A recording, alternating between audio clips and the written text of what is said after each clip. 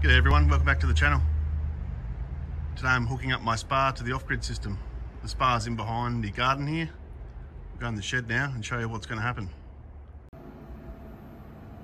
Here's the off-grid system.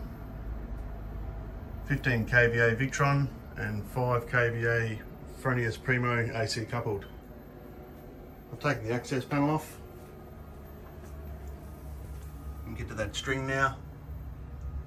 We'll tie onto that orange cord up the other end and bring the relay cable down from the house. The BMV unit has a relay, and this can be operated on state of charge. So there's a high and low limit you can set. I'm going to use 98% as my high. So once the battery reaches 98%, it'll change that relay and bring in the contactor inside, which will power the spa. So once the batteries are full, that spa contactor will energize. Here's the other end of that string. Tied the cable on. It's just a twin active 1.5mm, double insulated. Draw that down the service column and into the shed. So I can turn the spa on anytime and not have to worry about whether the battery's at 100% or not. The Cerbo has another relay. This can be controlled from your phone. So that relay will be wired in parallel with the relay in the BMV. So it'll either be 100% and that contactor will be on, or if I want to take a spa, I can flick that relay on my phone and that'll energize that contactor also. I just got back from the wholesaler, picked up a couple of things I needed. Here's the safety switch for the spa. That'll be controlled by that contactor. This is a 12 volt DC relay that will energize that contactor from the relay on the Cerbo or the BMV. And here's an enclosure that I bought for the circuit breaker and also for the contactor for the spa. The wiring's complete. Got that cable that goes to the house up to the contactor, the cable that goes to the Cerbo, and the cable that goes to the BMV.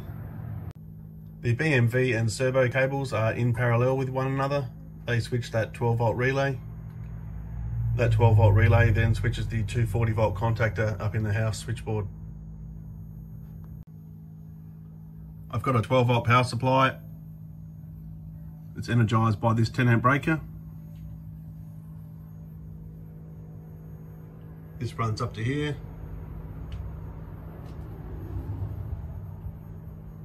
And then is protected by a blade fuse down here on the panel.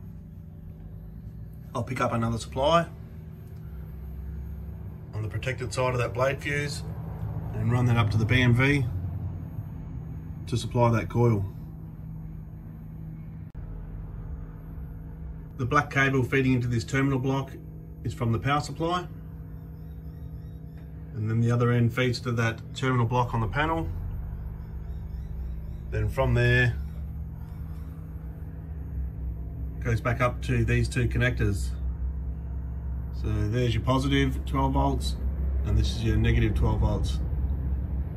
That's the supply I'll pick up for that relay. That 12 volt power supply will be switched either by the BMV automatically once the battery is at 100%, or I can manually switch it from the phone via that Cerbo option, which I'll show you later. The circuit in the off-grid shed's complete. Got the positive and negative 12 volts feeding down here. The negative joins to the A2 of the relay, and the positive connects to the common side of both of those relays on the BMV and the Cerbo. That's the red cable there. That then returns on the white cable from that contact on both of those devices back onto A1 of the contactor. So at the moment the batteries are full. If I switch this on, that relay is energized. Should be able to hear it turn off. Now I'll just turn it back on. So that's doing its job. I've got to go up the other end now and connect that contactor and the SPA circuit up to the off-grid switchboard. I've refitted the BMV, that little relays out the back. And down here, relay number 2, red goes into the common and white comes out of the normally open.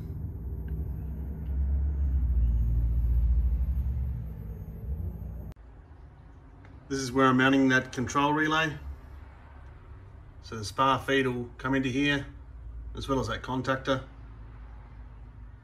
We'll feed that from the off-grid board.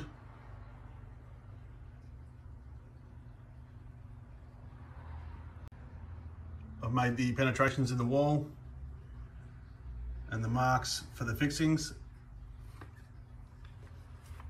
Get a screwdriver, punch that out.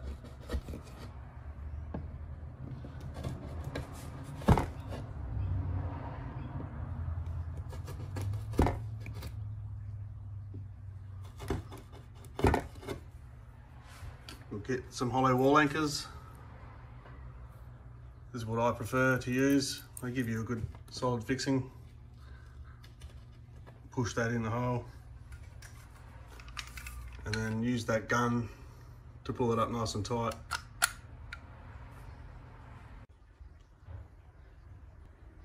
I've used that gun to pull those fixings up nice and tight into the chip rock. And just remove that stud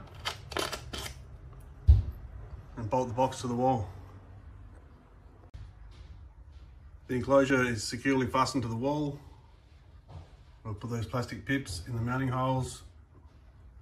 This maintains the double insulation.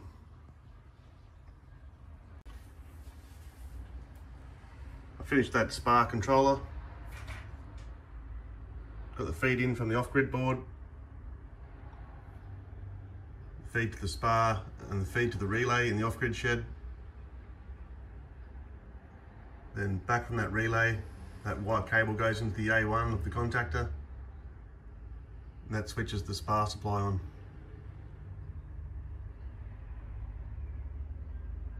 I'll put the cover back on now. We'll go and do some programming. Got that looking neat and tidy now. It's all finished off. Looks quite nice.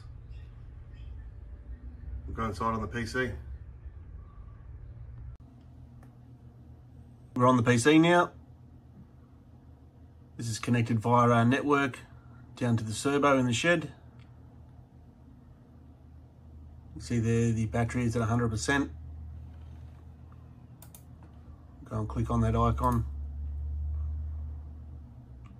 99.7. 2 amp hours remaining.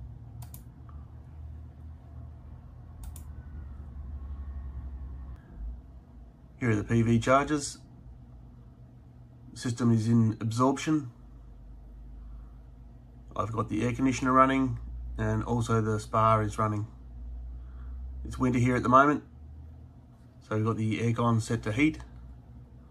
So that's keeping the house warm all day. And the SPA is now getting heated. Because the battery has reached the threshold, the relay is now closed. And that's why it's brought that SPA on.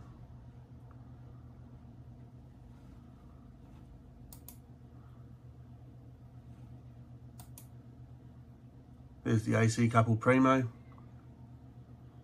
Only got a few panels on that one at the moment. That'll be upgraded shortly. We'll look at how to set up the unit over on the Victron Connect app. So this is the same thing. This is hooked up to the network. If we go over to VRM, then click on your Cerbo.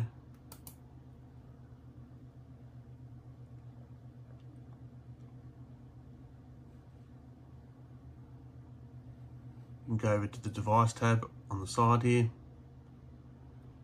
and select on the BMV. This will load up. A little cloud icon there in the corner. After that, we can go into the settings and adjust the way that relay behaves. The page is close to loading now. We've got the relay state down the bottom there. It's closed. So that's pulled that contactor inside that enclosure. Therefore, there's now AC voltage provided to the spar.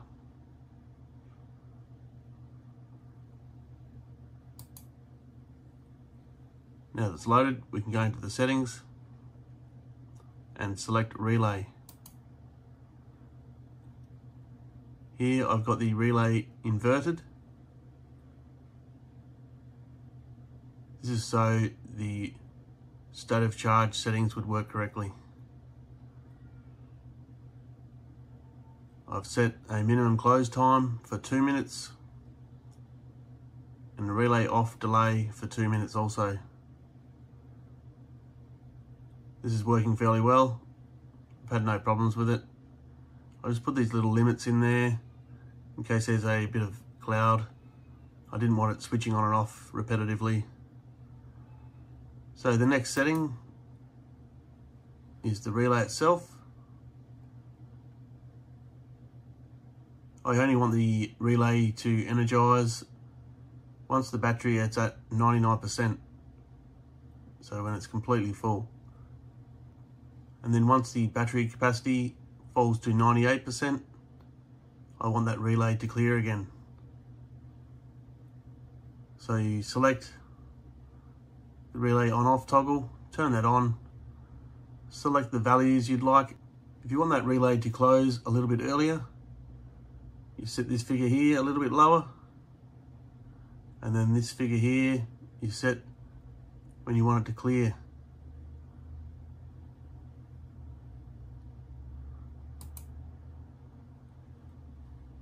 So that's pretty much all there is to it. You just play with those settings until you're happy with its performance.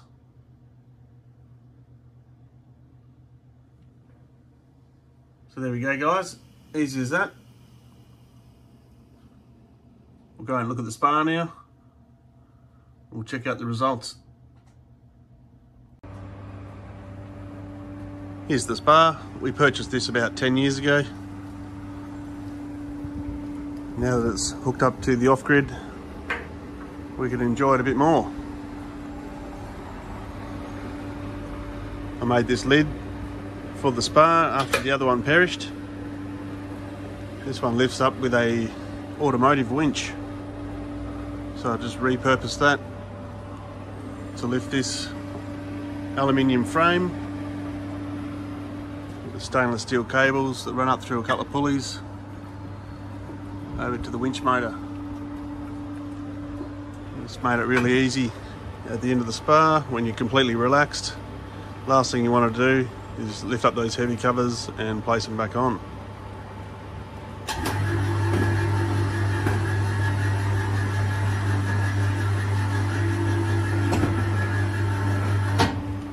There we go, that's how easy it is. So we leave that set to 39.5.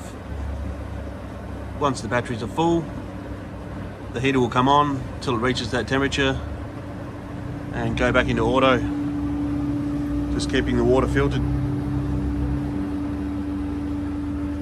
So not a bad outcome.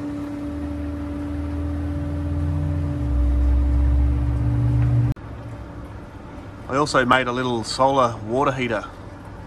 This runs up through this pipe here, up onto the roof, and circulates the water once the panels are over 40 degrees back down into the spar. You can check out one of my episodes all about how I created that. Alright guys, take it easy. Hope you enjoyed that episode. It's a great feature. It's coming very handy to use up that excess power. Give us a like. Stay tuned. There's plenty more updates coming your way.